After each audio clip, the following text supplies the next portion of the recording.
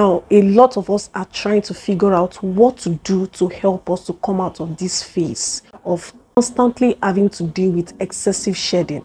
I have a solution for you. So enthusiasts of natural hair are constantly looking for ways in which to combat this excessive shedding and look for lasting solutions.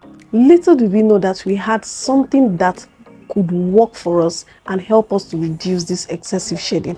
This has been an age-long standing remedy that has been used across board, and you find this mostly with the Indians, you find this mostly with the Chinese. You know, these people who have long hair and are able to preserve the length and the health of their hair over the years. So now we have been incorporating this one way or the other into our lifestyle, into our routine, but we are not aware of the benefits of some of these things, and that is what I'm going to be sharing with you in today's video. So make sure you watch this video till the end, and if you do learn something from me, make sure you like the video, subscribe to the channel if you're yet to do so, and don't forget to turn on the bell icon. That will enable YouTube to notify you whenever a video drops on this channel.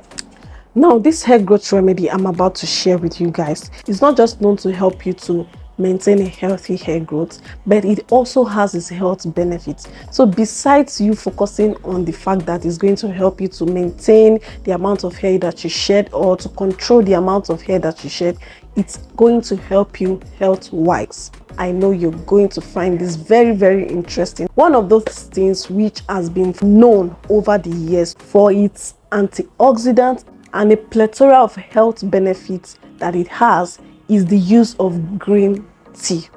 Now, I know that this is not the first time of you hearing about green tea, but probably this is the first time you're hearing of its benefits.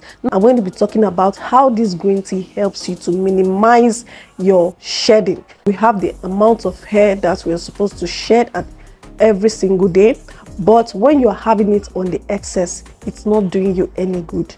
Your hair is just going to keep getting thinner and thinner and thinner, and you're not going to be able to achieve the level of thickness or the amount of hair strands that is supposed to be on your hair, because you keep shedding this hair every single time. Over the years, I've been incorporating the use of using green tea, and sometimes I switch up to use black teas. So whichever one that is suitable for you, whichever one that you find convenient, you know, you can use. When you're talking about health benefits, of course, the green tea outweighs the black tea.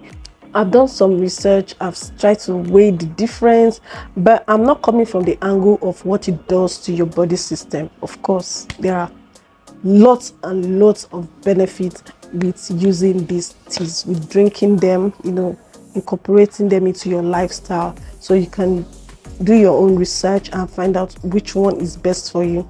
But as it relates to helping with blocking DHTs, it has been known to help reduce drastically the amount of shedding that occurs. Now, green tea plays a remarkable role in leaving you with a healthy look, healthy hair, because it's very rich in nutrients like vitamin C, vitamin B, and more importantly, antioxidants. I'm going to put all this on your screen so you can read, and it will also be very good if you can, you know, go ahead and do your research, you know, find out how this exactly works. You know, using green tea is very good for your hair. Actually, it boosts your hair growth, it will control your hair fall, and so much more. So this is how I prepare my own green tea. It's very simple, very easy. When you have your green tea or your black tea or herbal tea, guys, you can use Ayurvedic teas, like Ayurvedic herbs in form of teas.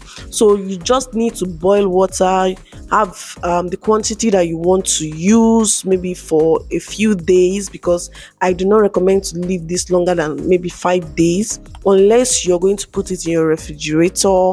So just boil some water, pour it into the herbs, the green tea or black tea, whichever one you choose to use. Allow it to sit for a couple of minutes so that it infuses properly into your water, and then you sieve the chaff of the herbs or you remove the tea bag. So that is as simple as it gets, and then your tea is ready.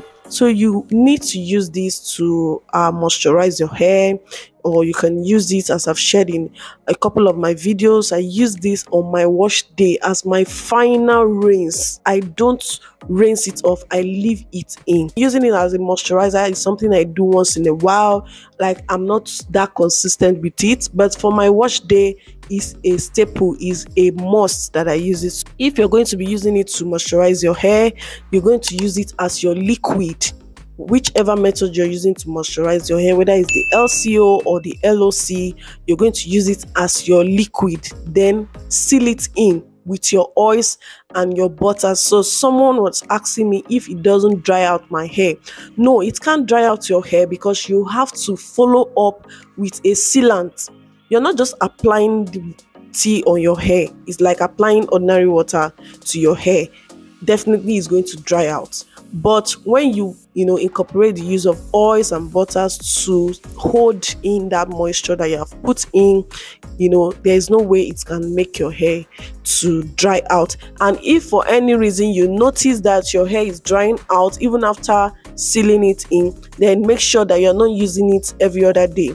Like, you can use it once in a week. You have to study your hair and see how your hair reacts to things like this before you can now decide how the frequency of you using it is going to look like. So that is not to say that it might work for everybody. Our hair is different, we react to different things. Just make sure to do a patch test, like do maybe the back section of your hair and see how your scalp or your hair reacts to it before you decide to use it in the entire part of your hair. Guys, my hair is in need of some TLC, like is in need of some washing.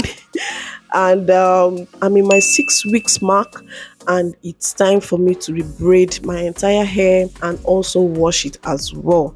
So, but that will be in another video. If you're interested in seeing that, make sure you don't forget to turn on your bell icon so that you are going to be notified when that video drops. Thank you guys for watching. I hope you enjoyed today's video. I hope you like it. If you did, please don't forget to give this video a huge thumbs up. Subscribe to the channel if you're yet to do so. I'll see you guys in my next one. Bye bye.